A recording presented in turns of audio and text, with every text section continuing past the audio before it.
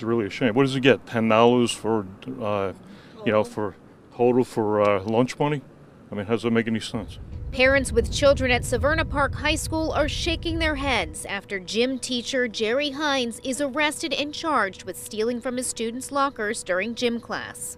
They didn't lock their property in this case, so any money that was left out or in a wallet, in jeans or a backpack, he went into those and removed that property. Police say Hines is charged in 3 cases, but say there could be other victims. The school system already reassigned him to a position where he does not have contact with children or money.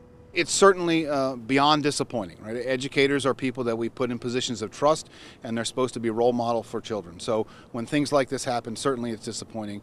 The school system is conducting its own personnel investigation separate from the police investigation. In the meantime, parents are talking to their kids about the situation. We've already had some conversations about it. We try to instill great values in our kids. And what I thought was admirable here was that a child noticed that he'd been robbed and he reported it, because I think lots of times children might be quiet about those incidents. And police say it's a good reminder for kids to always err on the side of caution, even at school. We would certainly advise students, while you do feel safe, you're in your school, it's a safe environment, we do urge you to lock your property, secure it in the locker. If you have a lock, you use that lock. All of the charges Hines is facing are misdemeanors. Reporting live in Arundel County, Kim Dacey, WBAL-TV 11 News.